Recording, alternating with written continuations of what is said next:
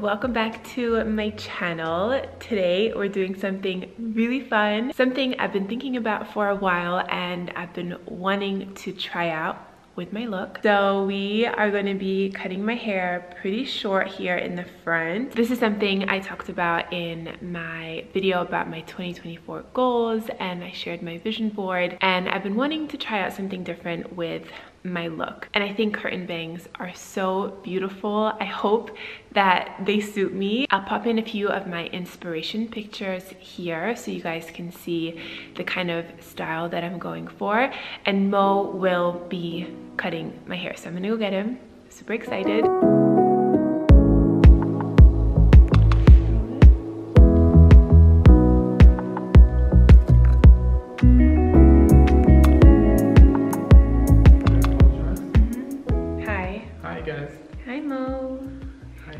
Mo is going to be cutting my bangs today. We've just sectioned off this front piece here. So there are also lots of videos online, tutorials on how to cut it yourself that we actually watched just to get inspiration. So if you don't have a Mo, you could attempt to do it at home. The videos look pretty good, like the results were pretty good. So I'll have some of them linked. We're going to straighten the hair first.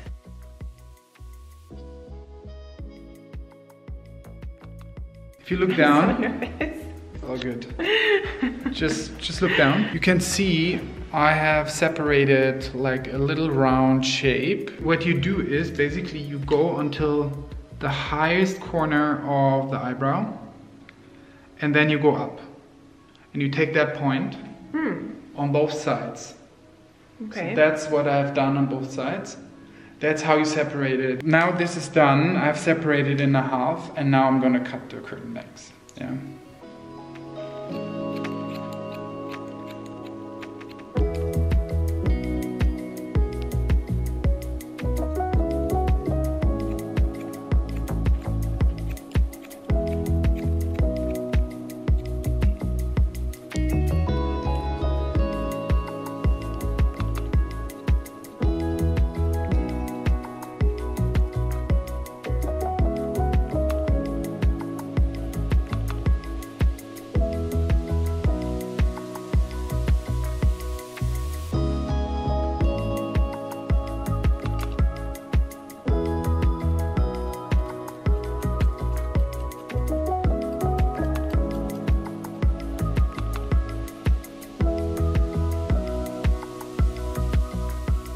Okay, the cut is done. I'm gonna go and wash and blow dry this now.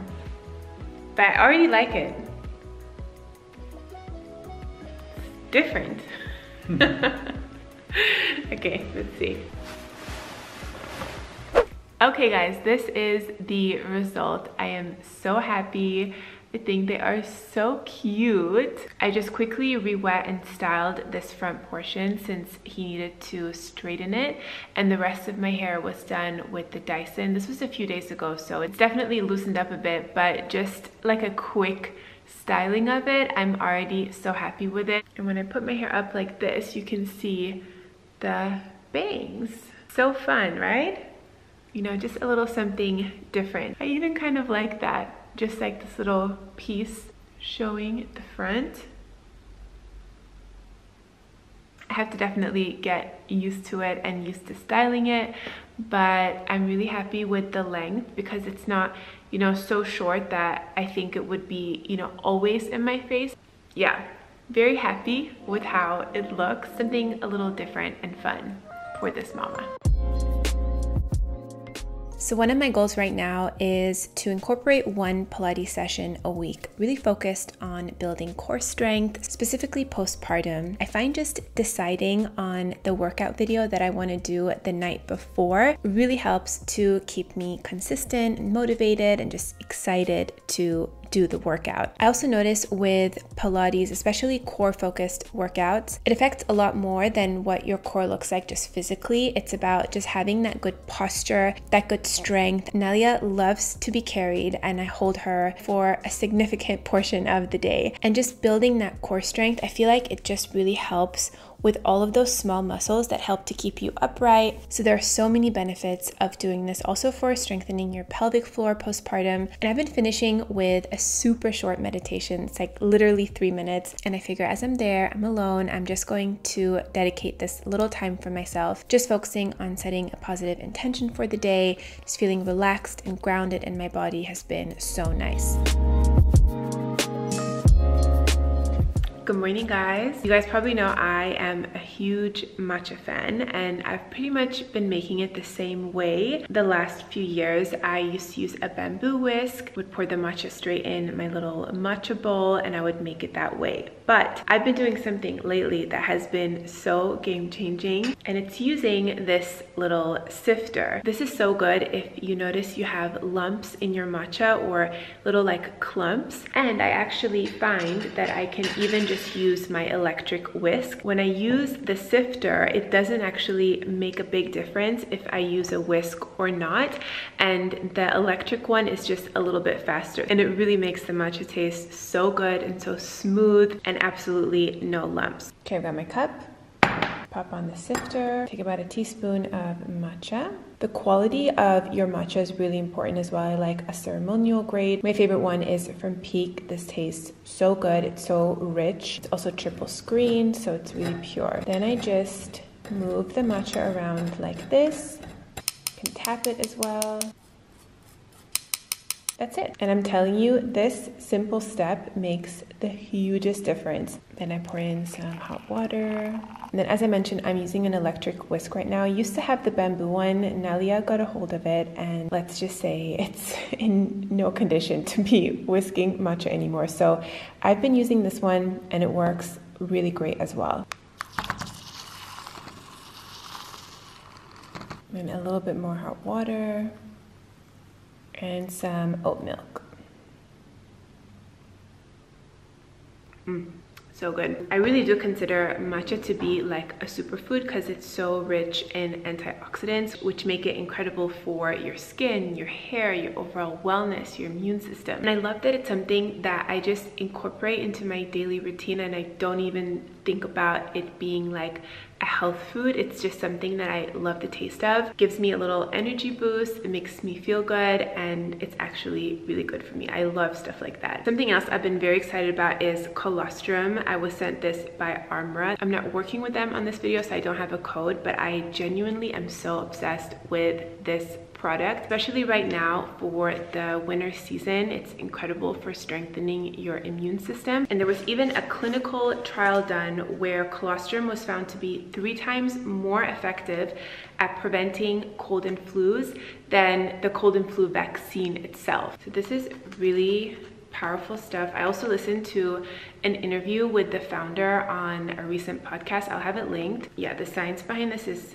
so amazing. So this is what it looks like. It's a powder. I just take 1 scoopful and I pop it straight in my mouth. And then make like a little paste and just chew it. It's really great for sealing the lining of your gut, which then helps to strengthen your immune system because you're not letting all the things pass through your gut lining that are not supposed to. So the other day I was out with Nalia. It was super cold. I was pushing the stroller and I was just thinking, I cannot wait for it to be spring and summer and for it to be warm and we can go to playgrounds and not freeze and just, you know, all the things that are amazing about summer. Later that day I was home and I was noticing how my hair was still nicely styled, like there was a little curl to it still, and I was thinking, oh my god, I love winter. I love winter for this reason. Like in the summertime when it's hot and humid, if I would spend time on my hair, it might only last a couple of days when it's really hot and humid because it just, like the curls just fall. And I found myself just being so appreciative of winter at that moment. And it made me like genuinely happy. And then that had me thinking about the other things that I really appreciate about winter. And I thought I would share them with you guys in case you're also in a very seasonal climate. You're maybe also more of a spring, summer, fall person. Maybe you're not obsessed with winter. I think how we talk to ourselves, the story that we're telling ourselves is so important, and it can make the biggest difference in how we feel, how we operate, how productive and happy we are throughout the day. And they're just little things, but like the hair thing, you know, when you spend like time, especially as a mom, when you spend time on your hair, like it's nice when it lasts. That's something I'm super grateful for when it comes to winter, is the no humidity. The second thing I genuinely love about winter that is just not possible during summer are the early evenings, how it gets darker and cozier. That's something that is so like complimentary of the way I like to have my evenings. I like to go to bed early, and it's nice when you have that wind down when it's dark, especially like at around 6:37. That is perfect. This way it really feels like you're unwinding and it's cozy. You know, just have like a little soft light on, and the whole mood and the atmosphere is just so nice and relaxing. It like induces that calm feeling. And the third thing that I genuinely love and makes me so happy about winter are cozy clothes, like sweaters, especially these socks. I've been wearing these like scrunchy socks that are so cozy and so cute. I love to wear them with both leggings and also with joggers. I think they are so cute, and they genuinely keep me so nice and warm as well. And also the fact, I think that winter is this like real sort of reflecting and going within time. It almost feels like nature is in hibernation, especially when there's snow. It looks like a blanket, like nature is sleeping. That's what it looks like. I think it's a beautiful time to go more within, do some reflecting, or even just being at home and like fixing up your place and organizing and just like making yourself feel really great. So those are a few of my favorite things about winter. I would love to know what some of your guys' favorites are, especially if you're more of like a summery, spring, fall person. I'm sure we all have like one thing that we can really appreciate about winter that is unique. So let me know what yours is down below in the comments. I would love to know. Okay guys, it is dinner time, and I wanted to share how I put together a well-balanced meal. What is my thought process that goes into it so that the meals are healthy and well-balanced and I feel energized and fueled. And this works really well for me, and it's very simple. So I start with a good source of protein. I love salmon. I have my way of making salmon that is in the oven. I've shared it a few times, but today I'm trying something a little different with this sauce that I'm gonna make. I'm gonna show you guys how I do it. But I try to have a good portion of protein. This is like the size of my hand, but you know, a good size portion. Protein is important for so many things in our body. So I love salmon. Then next I think about the healthy carb. I'm going to be doing jasmine rice tonight. I also love basmati rice, but tonight's dish is going to be a little bit more Asian inspired. So I've gone for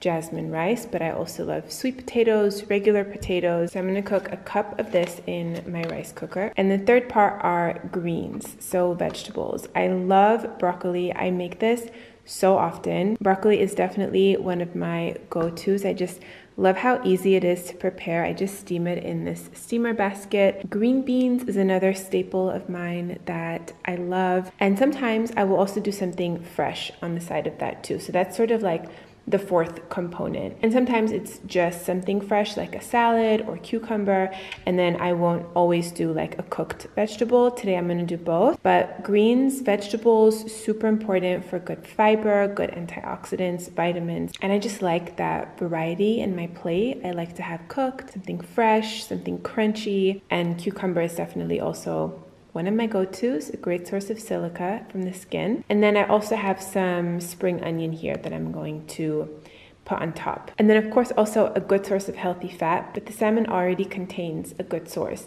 of healthy fats, but other things would be like avocados, a little drizzle of olive oil. But those are really like the three main things I think about when building my plate, just to keep it really simple, because I know a lot of like health information can be quite confusing. And for me, whole foods, keeping everything, you know, relatively fresh and unprocessed, for me, that is what works the best when it comes to my health and making living a healthy lifestyle and eating healthy easy and attainable on a daily basis.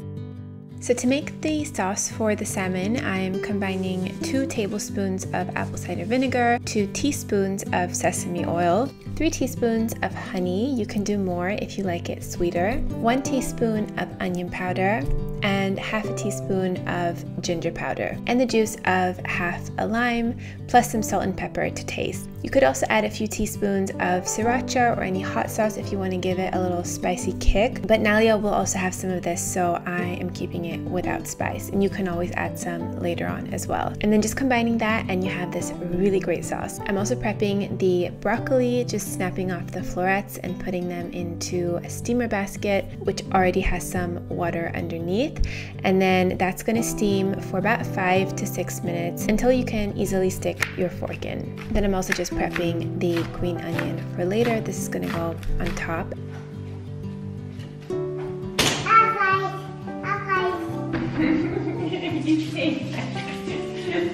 Nalia is so funny right now. She is speaking so much. It's so cute. So as mentioned, I normally roast my salmon in the oven, but for this recipe, I'm pan frying them. It's so delicious as well. So I'm starting a stopwatch and I'm gonna leave it for about 4 minutes. Salmon cooks so quick on the stovetop, so 4 minutes is all you need for one side. So then I'm flipping it over, I'm letting it sit for about like 30 seconds or so, and then I'm pouring the sauce on top, and then leaving the salmon to cook for another total of 4 minutes or so, and it will be cooked to perfection. And here's everything plated with the jasmine rice, the broccoli, and of course the salmon. I topped it with the green onion and some sesame seeds, and this was so good, like restaurant feel food, but still super healthy, well balanced, and just super satisfying. We are going to relax now. I totally forgot to mention in my last video when I was talking about like TV shows and stuff, a new season of Singles Inferno came out a few weeks ago, and Mo and I watched it and it was so good. It's a Korean dating show and they're on an island. I think we love it so much because of how they carry themselves, the respect they have for one another. It's just beautiful. It is nothing like the Western dating shows in terms of how like raunchy and just dramatic they can be. There's just something about their culture and how they treat one another that is just so nice to see, and Mo and I just love it. The contestants were really great and I just loved it. If you guys are looking for something great to watch that's very lighthearted, Singles Inferno is